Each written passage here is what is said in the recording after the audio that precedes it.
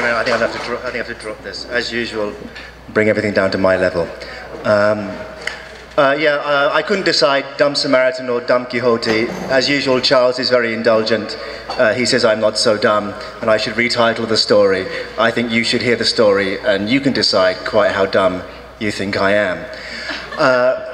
When I look at my watch, I see that it's the 23rd of September, which means that in 2 days' time it'll be the anniversary. 18 years ago, I came to Japan for a year, and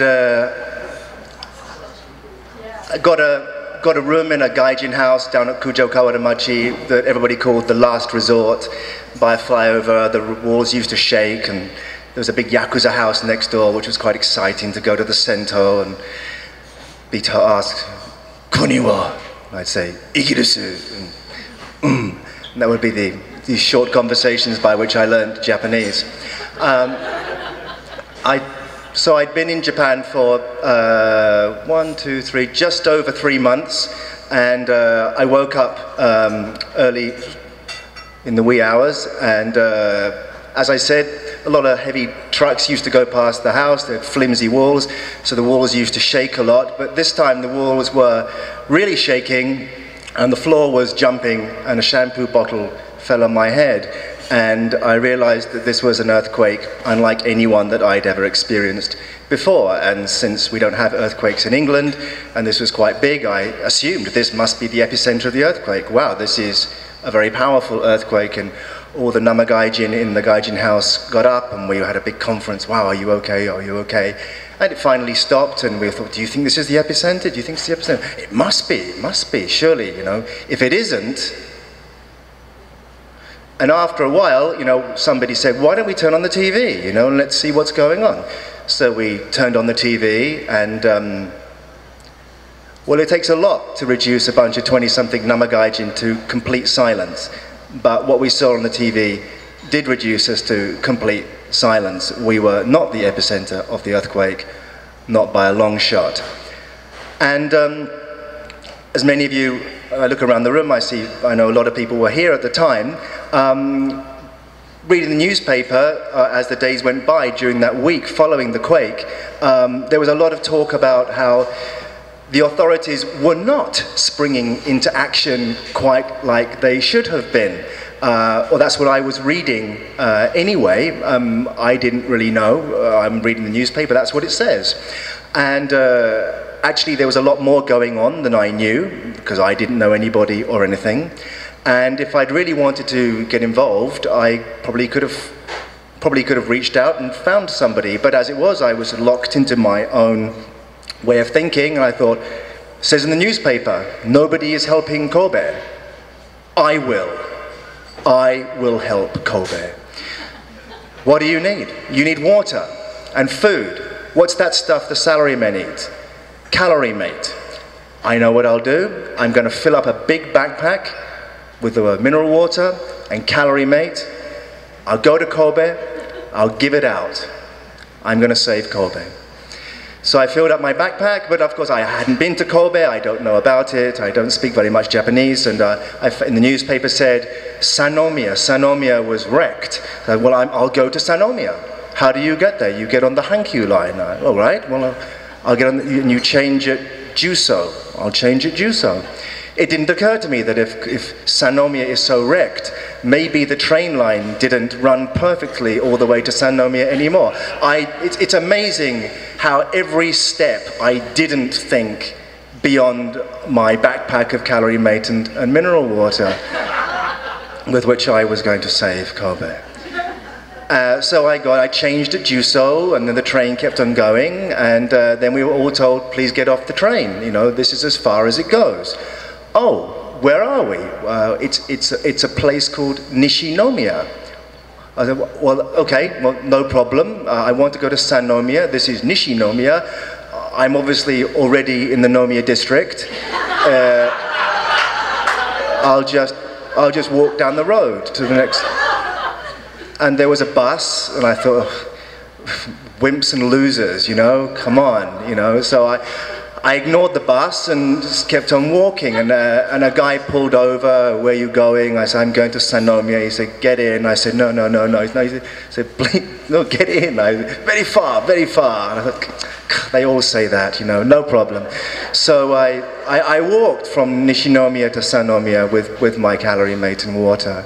And of course, as I got, the closer and closer I got, the more the scenery began to change and become very, very disturbing and very tragic. And there were a lot of helicopters flying overhead, and I saw a lot of army vehicles. And as I saw the army vehicles go by, I thought, oh, clearly there's something going on, other people, you know, apart from me.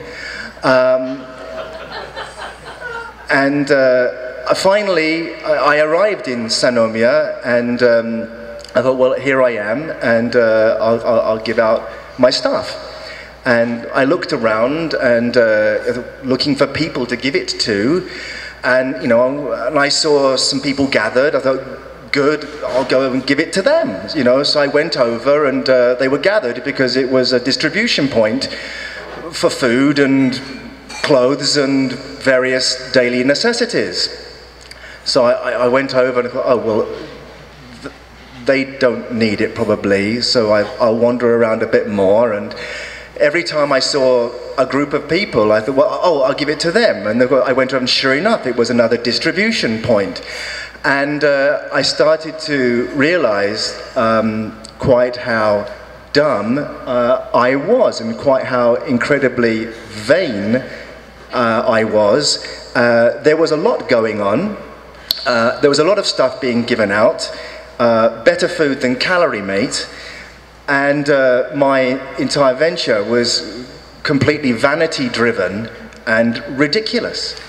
And as I stopped and started to think about this, I started to become more and more depressed, and very quickly became consumed with self-loathing.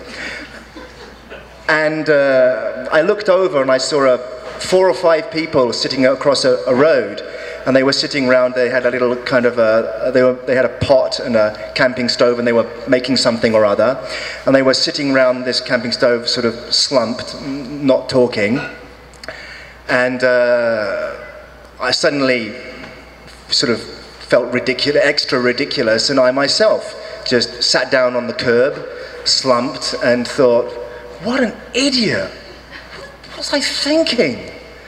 And I heard a voice, and I looked up, and the people over the road were shouting, and they were waving, signaling at me to come over. And I thought, well, is it me? You look behind you, that one, you know. And it really is me. And I thought, oh, okay, well, good, finally, okay, I'm going to give it all to them. Good, and give it all to them, and then I'm going to walk back to Nishinomiya and go home. So I walked across, but I've got, you know, o genki desu ka, genki desu, you know, level Japanese. So I'm thinking about how can I explain this to them. So I get across, and I'm trying to think what to say. And then a man, one of them stands up, and he puts his hand on my shoulder, and he says, "Daijoubu desu. Ganbatte kudasai." And I looked at him, I thought, why? What? And he said it again, and then one by one, everybody around this big pot stood up and patted me on the shoulder and said, "Daijoubu desu, ganbatte kudasai." And then somebody said, "Skinship, gaijin wa skinship de ne," you know. And then they all started patting me, and then while I stood there, unable to speak, they gathered around me, and they gave me a great big group hug. And they comforted me and consoled me. And they told me repeatedly, "Daijoubu desu." And I couldn't say to them, "Oh, daijoubu desu. I'm going back to Kujo Kawaramachi in the next hour." And I was just, I didn't even have the Japanese, and even if I had the Japanese, how can you say that? And the more they comforted me, the more humiliated I felt. And the more humiliated I felt, the more I sort of did this kind of body language, the body language of despair. And they thought I was losing hope, and they comforted me more and more. And they gave me some soup and some mochi, and it was awful. And I just couldn't say, how about calorie mate for dessert? And they were so animated, you know, they seemed to be having a really great time comforting me. And in the end, I thought, I can't say anything other than arigato. So in the end, I just said arigato and ganbarimasu. And I walked away in a random direction. And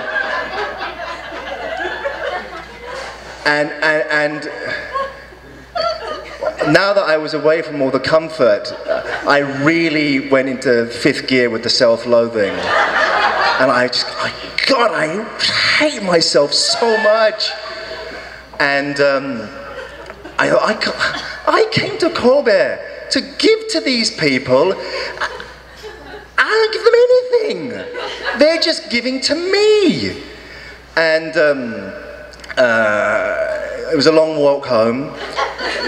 And of course, man being a vain creature and me being a very vain creature, I started to try to find some way of rationalizing the whole situation to myself. And I couldn't help but remember that when I first saw them, they were all sitting sort of slumped on the ground. And I couldn't help but remember that when they found someone who they thought was also in distress, how very animated and bright they were. And although maybe it really is just vanity speaking, I couldn't help but wonder, maybe if by just complete accident, although I thought I hadn't come to Kobe, I thought I hadn't helped anyone at all, maybe by accident I had ended up giving something to someone. That's my story.